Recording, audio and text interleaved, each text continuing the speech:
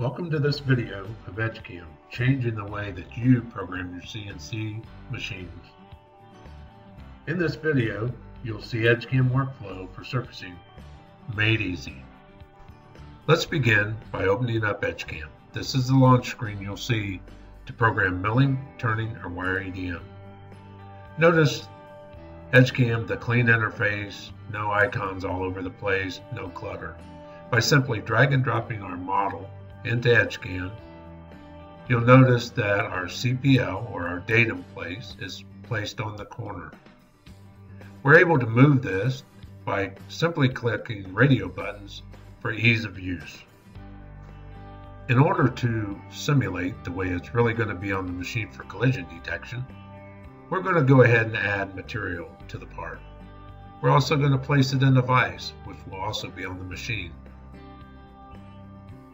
In this case, we're going to say we're going to use 1-inch parallels for the operator. Once we put the part in the vise and position the vise so we can visually see it, the only thing we have left is to grab what machine are we actually going to run the part on. It automatically places the part and the vise on the table in the machine. To make programming simpler, we're going to allow Edgecam to interrogate the part.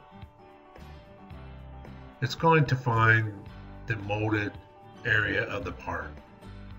It's doing that by finding that as a feature. We're going to allow Edgecam to look at the part, look at the feature, and find the best machining process for this part. Notice it found the roughing and the finishing for the mold. Next thing Edgecam is going to do, by simply clicking one button, it's going to go out, find the appropriate tool, and machine the part. Because of my finish requirements, I want to use a smaller ball nose end mill.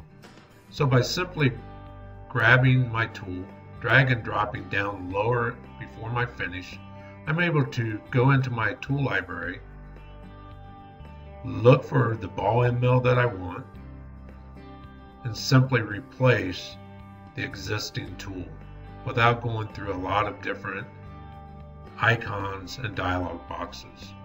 The next thing maybe I want to do is adjust my step overs or my cut increments or my cusp height by simply modifying what Edgecam already has put on the tool.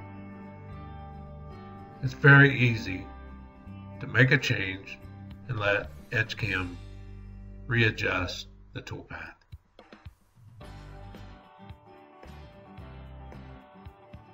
Once we feel the toolpath is what we want to simulate on the computer. We want to do this so we can collision detect and see what kind of finish we're going to get prior to running G-code.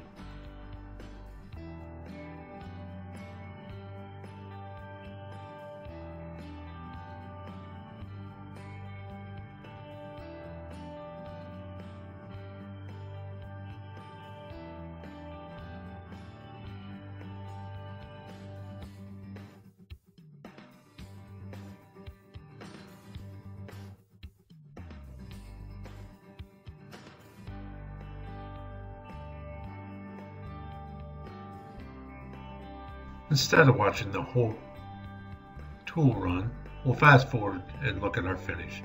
At this point, we're ready to output G-code and cut the part at the machine. I want to thank you for watching this short video of Edgecam's workflow making surfacing made easy.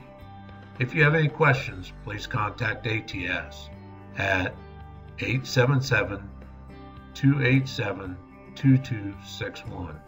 or find us on the web at www.atscnc.com. Thank you.